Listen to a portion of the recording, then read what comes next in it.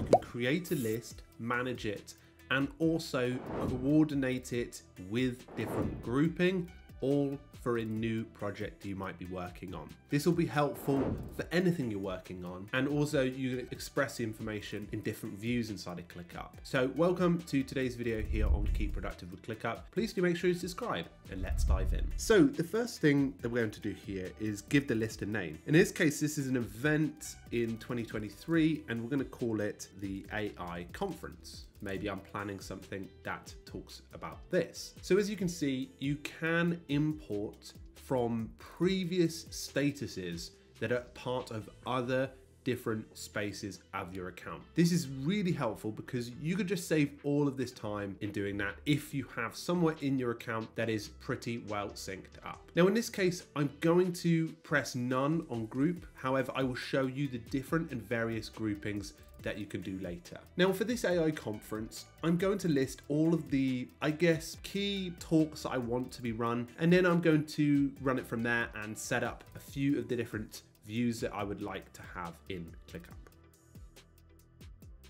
So I'm going to set up a few additional bits of metadata here. So you can do that by adding a column. Now there are a range of different columns in your account, and what we're going to do is set up a few. So in this case, I'm going to have the process for the entire thing in securing the speaker. So I'm going to say emailed and add a column for that. I'm going to say negotiating, add a column for that. And finally, I'm going to add an additional column for secured. This is great for the different items in the pipeline. And as you can see, it gives me an outline of everything that I'm working on, and I can click things off here. Now in this case, I'm going to add a few tags to this. So for example, I'm going to add different sections to these tasks. As you can imagine, this future of tasks is about tasks. So I'm going to call this one co-pilots, and I'm going to call this one co-pilots as well. And these two other ones are to do with the calendar. So I'm going to link that. So as you can see, I'm adding more metadata to this, and I'm going to change this title as well. And I'm going to change it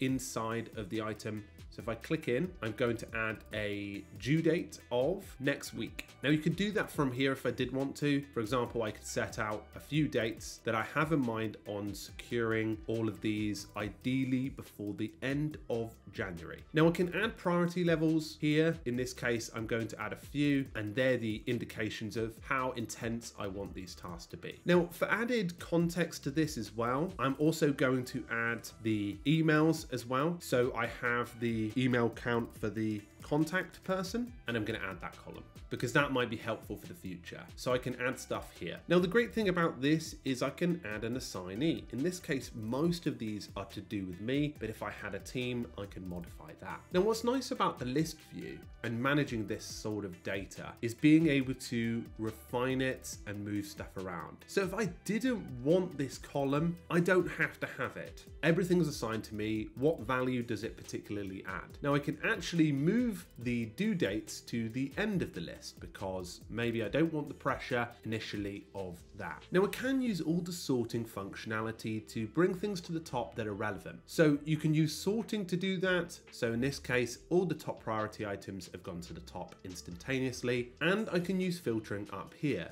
But in this case, I'm not going to be doing this because this is a list view for me. If I was creating a list view for somebody else, that might be more suitable. But let's go to group by. Now I'm going to group by, for example, tags. So tags are a great way to group by because if I had a lot of these, I could start filling in the sections like calendar, co-pilots and tasks. I could group by the priority level, or I could group by one of the custom fields. So for example, maybe it's all of the ones that are associated with email. So let's tick a few of these in so you can start to see which ones have been emptied in the emailing department. So this might break down a bit of an indication of what needs to be worked on and what doesn't need to be worked on. And I can manage statuses from here too. So grouping by is a very effective way to break things down, and you can use more advanced structures as well, like due dates. So for example, you've got everything for Monday that's coming up and future items. So if I move this till next Monday and I press close, what should happen is it pops back in here. So this can be organized much better and much more structurally so that you can really take advantage of it. If I didn't want anything there, I don't don't have to, but I can also have it in status. Now, for example, I've added a few items here like email, negotiate, and secured. I don't necessarily have to have those. What I could do is modify the different statuses that I have. So if I go to manage statuses, I can actually go ahead and customize it a bit further. In this case, I could have custom ones like emailed,